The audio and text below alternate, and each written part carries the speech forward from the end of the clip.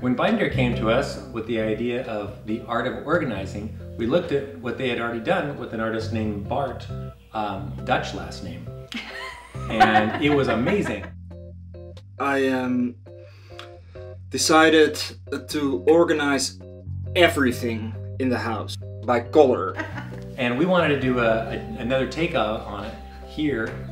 Instead of organizing a bunch of stuff, instead of taking apart our home, instead we just found a lot of fun stuff and made a few things that we thought represented the art of organizing.